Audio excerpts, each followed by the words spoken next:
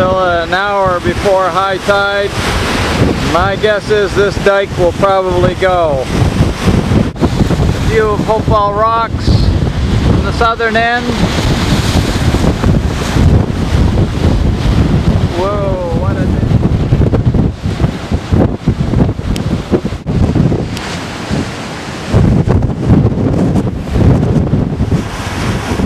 Woo! Waterside Beach, alright!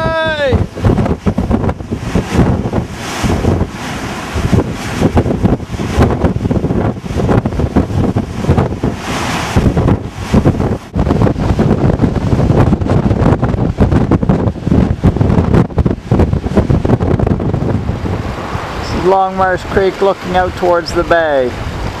It's down there about 1.5 kilometers or 2. Really strong current here, being pushed in with the surge. Near 44-foot tide.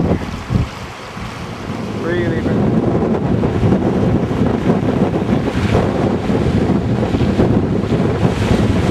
This is the inner head at Cape and Rage.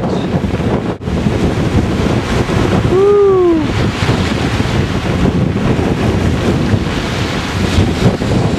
We would have got soaked there.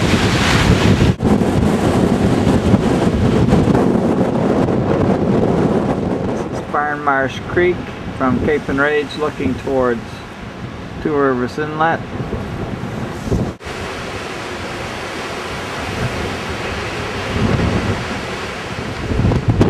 It's a little breezy here at Cape and Rage. There's one of the towers for the zip line. The swells out there are enormous. How windy is it at Cape and Rage? Woohoo!